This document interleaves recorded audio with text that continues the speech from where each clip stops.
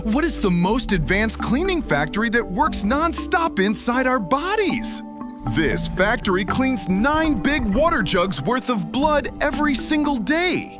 So why does only 1 or 2 liters of waste remain at the end of this massive process? What happens to the remaining 178 liters?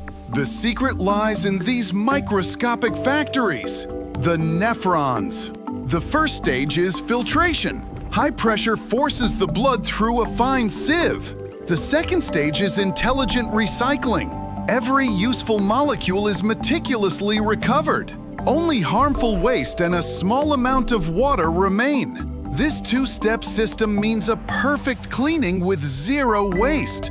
We can compare this system to the best city water cleaning plant. To build a plant like that, you would need the minds and hard work of thousands of engineers.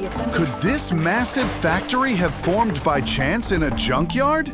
Then how could the kidney, which is trillions of times superior to it, be the product of blind coincidence? How does a cell know which molecule is beneficial and which is harmful?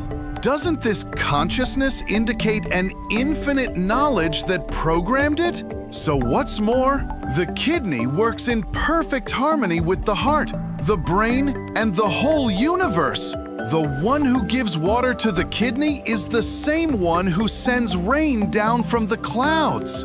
In this waste-free and purposeful design, we see his infinite wisdom, El Hakim. In this free service, we feel his compassion and generosity, Er-Rahman, El-Karim.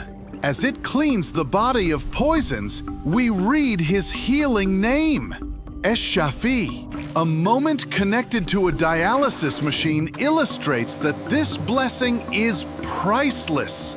Our duty towards this blessing is to take the best possible care of it by drinking enough water, eating healthy food, and staying away from bad habits.